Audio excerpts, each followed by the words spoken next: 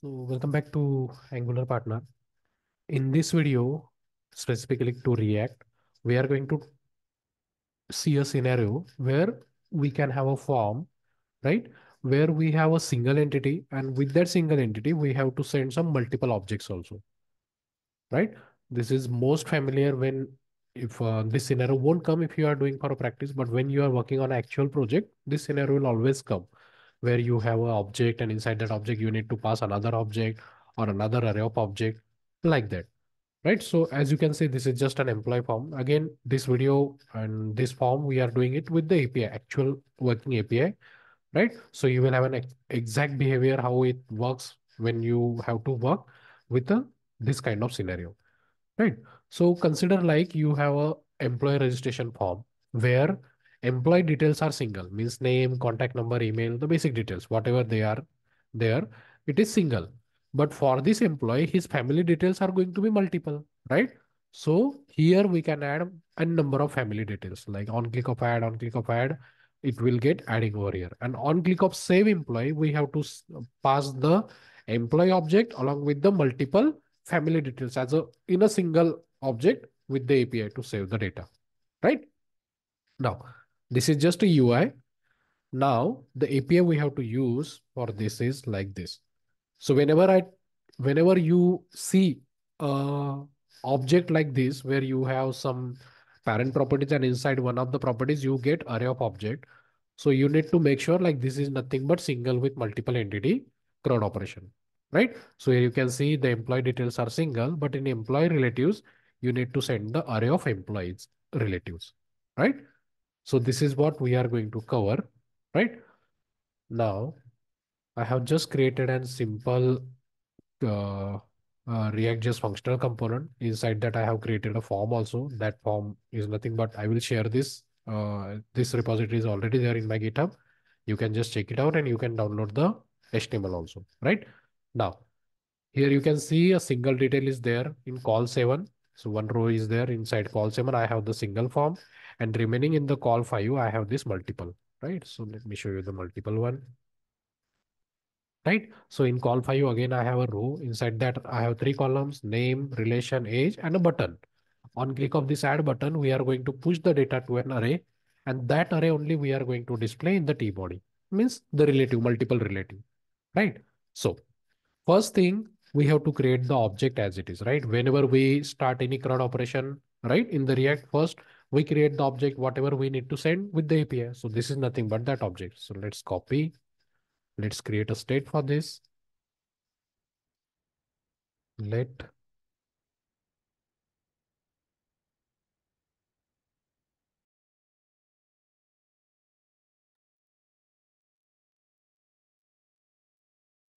let's name the state as employee obj. It's set method use state, and we have to initialize the object. So inside that, I'm initializing it, right? Now we just need to get rid of this string with empty one. So I have just searched that and let's replace with empty like that. Now this is the whole object, but inside that we have an inner object also. So again, we need to create another state with this object. By default, it will be initialized with empty only. Let's create another state. Let relative obj set relative obj use state round bracket curly bracket, right? So as you can see, we have created two states, with one with the employee object and one with the relative object. Now, next thing, we need to create the method to change the values of this also, right? So first we'll, for now, just to mention, I'm creating a method below this constant update employee form values. This function we are going to call on each element change, right? Text box change value. This function will have two parameters. First is the event and second is the key. arrow function.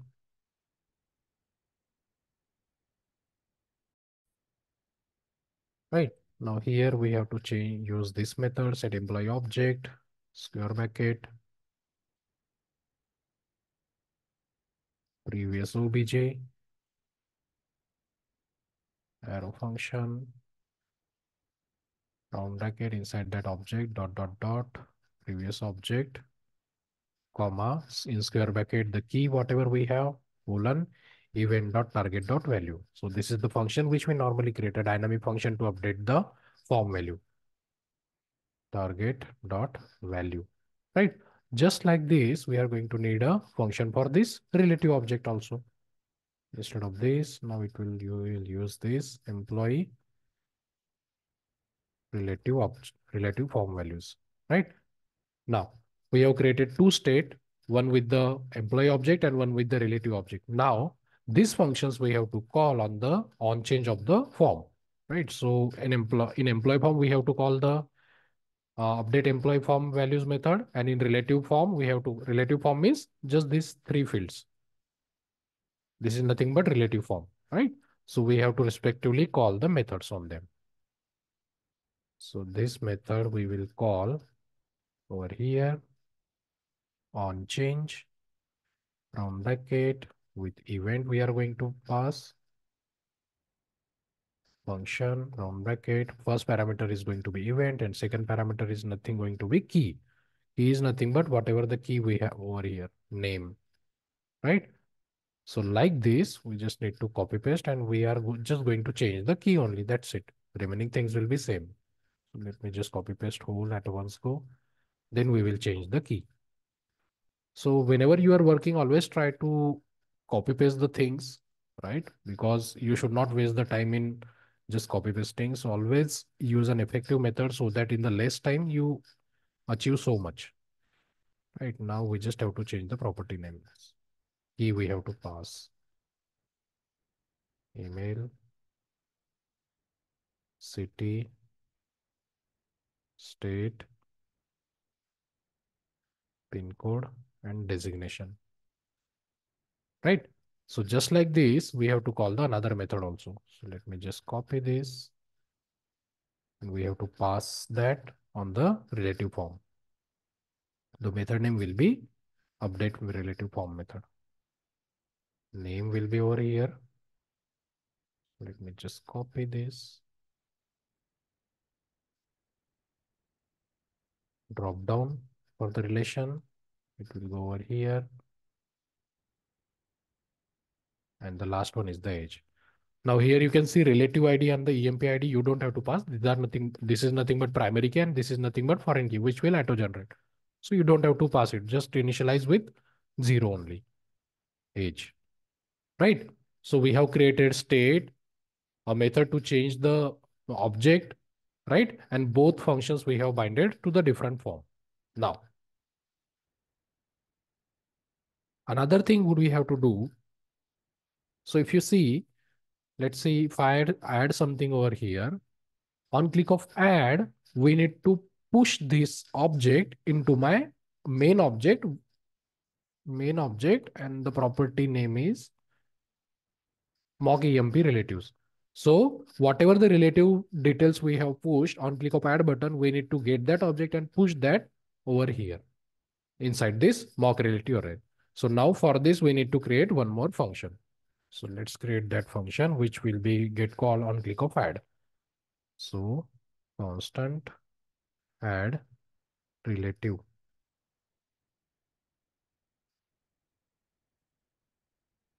Right. Now this is just going to be an empty means normal function. We don't have parameter or anything over here. Now in this function, what we have to do from this object in this property, we need to push it, right? So we have to call this method only round bracket, previous obj, round bracket, curly bracket, dot, dot, dot, previous obj as it is, right?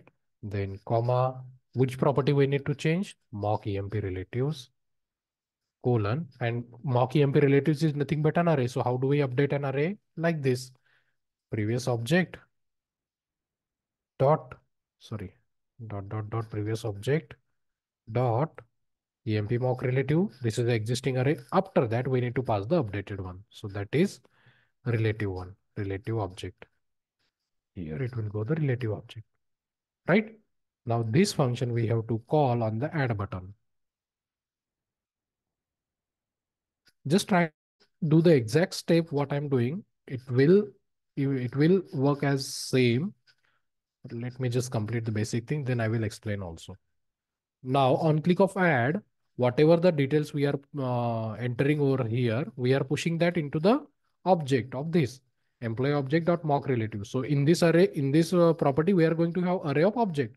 So that we can use to iterate over the, what do we say, table, right? So this is the table we have. Let's remove the static one code. Now tr will be dynamic. So curly bracket employee object dot, on employee relatives, we are going to use the map operator.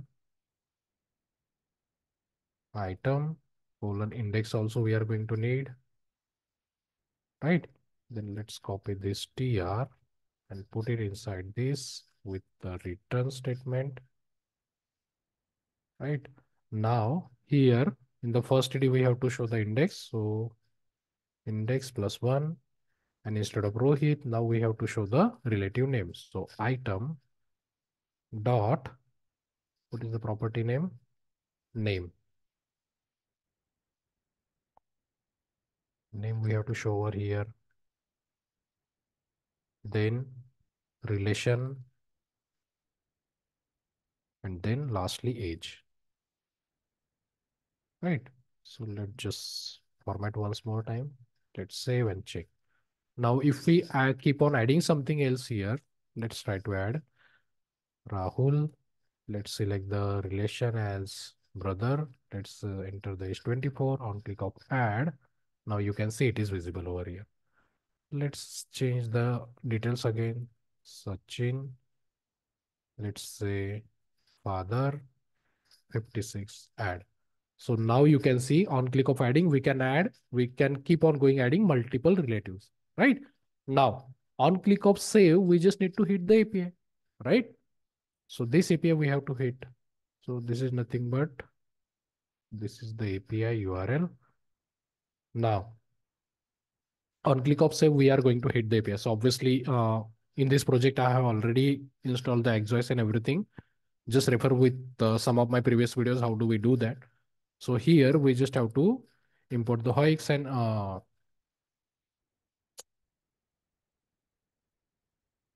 so XOS we have to implement.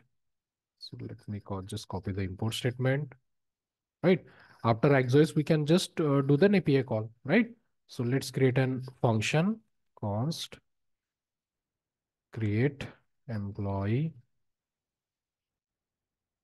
This function we will be calling on the button click. So here constant result is equal to XOS dot post API, right? Now post API requires two parameters. Sorry, this from this function we are going to make an API call, right? So we need to add a sync,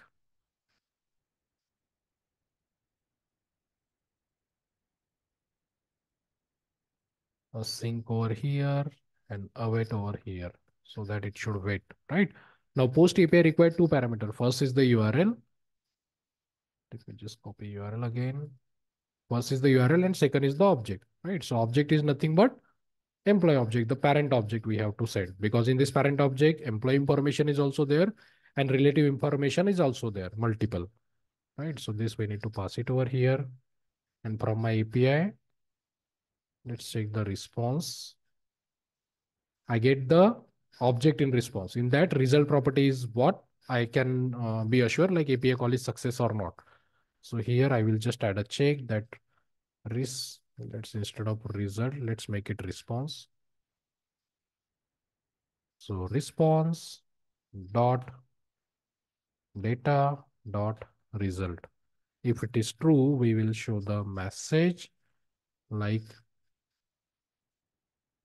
employee creation success.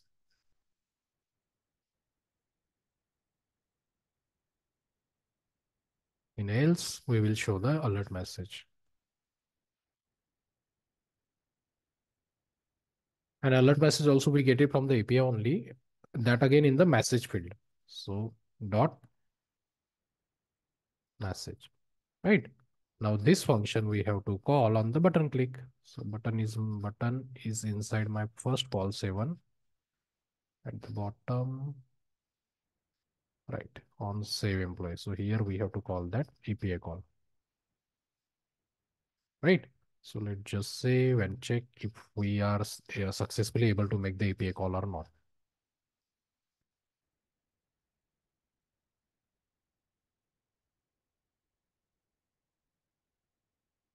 Right. So let me just show you the existing record, how many records we have. We have get employee method, get employee API call is there.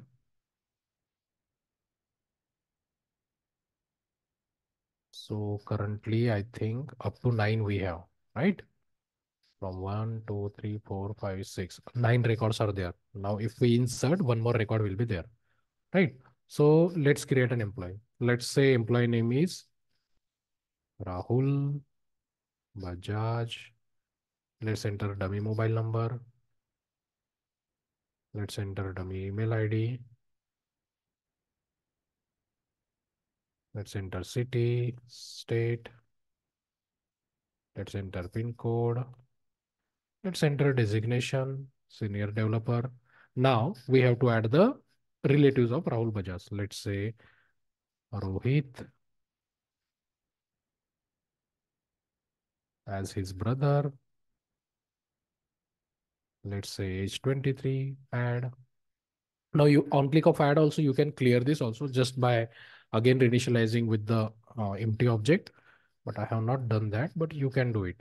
Sachin, let's say Sachin is his father. Let's say 56, add, right? So we have just added two family members for now. Now, let me just add a debugger in that particular component. Single with multiple .js so that you can see how object will get created. On click of save. Now, if we see the employee object, see, let me just make it bigger. So you can see in the employee object, we have single information, but in mock relatives, we are having multiple information. Whatever the names we have added, that you can see over here. So employee related employee details is single, but his relatives are multiple. So this is nothing but single with multiple entity, right? Let's click on continue. Employee creation success, right? So this is nothing but the message I have got. So if you see the payload, this is what the object we have sent to save. In the response, we have got employee ID 10 got created, right? Employee created successfully message is also there. Now let's check get employee. So up till 9 was there. Let's execute again. So now here you can see Rahul Bajaj record is also coming, right? But in the list, we are not going to get the multiple. So if we need to see the whole record, this is the employee ID. So one more API call is there, get employee by ID. So here, if we try it out and pass the employee ID, you will get the same data, whatever you have saved. Means employee detail along with the relative, right? Rohit and the Sachin you can see. So in this episode, I just had to explain the insert operation. In coming videos, I will be completing whole operation. Means employee creation is already done, but in the next video, I will be completing list and the edit and the update part and the delete also, so that you will have a basic understanding how do we deal when it comes to single with multiple object, and how do we identify it if it is a single with multiple by checking the object, like how object is looking. So every time object will look like this. A single object will be there, and in a single property, array of object will be there. So this is nothing but single with multiple. So you should consider designing a UI something like this, where you can add multiple things like this, right? So that's it with the current video. Hope you are liking my content. Please do like and subscribe to my channel.